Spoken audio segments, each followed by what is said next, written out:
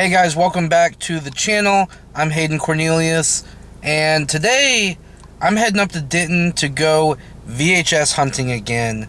Yeah, you know, Denton, Texas is a great place. There are a ton of thrift stores, antique malls. You've got recycled books up there. I love going up there. Of course, I went to college up there, so I'm pretty familiar with everything that's up there. And yeah, today I'm just really in the mood to go VHS hunting. You know, obviously if I see a good deal on a Blu-ray or you know, an N64 game, I'm not going to pass that up either. But yeah, I don't know, I'm just in the mood to find a really good horror VHS tape, and I think I'm gonna have good luck. I always see something that I want whenever I go up to Denton, specifically the mini mall. Oh man, I love the mini mall up there. If you've never been, you gotta go. I went there in one of my previous videos. I love that place. But anyway, let's hit the road and head up there. And followed up Jerry Stiller, 92 years old, father of Ben Stiller. But, and he really had a huge career later in his life. Kind of Seinfeld news on this past week, but you end up on YouTube watching somebody talk about the movie you thought. So we'll keep that now. We're going to go to his out a little bit more about it. And Jonathan actually had a lifelong cinephile, collector, critic, and lover of all things macabre.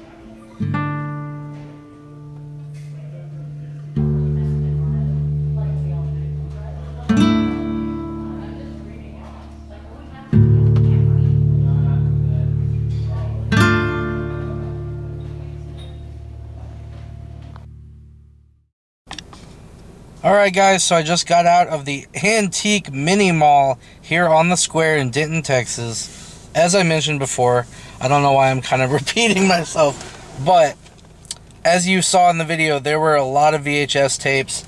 I found a lot of good stuff.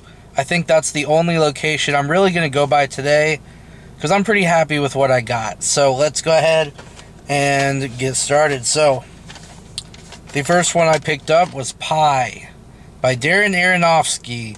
I've actually never seen this movie. I own it on DVD, and I feel like this will be a great movie to watch on VHS. I mean, it was originally released on VHS back before DVD, I believe, and it's black and white. It's got that nice feel to it, so yeah. Next up, we have Candyman 3. Fun fact, I've never seen any of the Candyman movies, but this was only like $1 or $2, so why not, you know? It's a decent copy.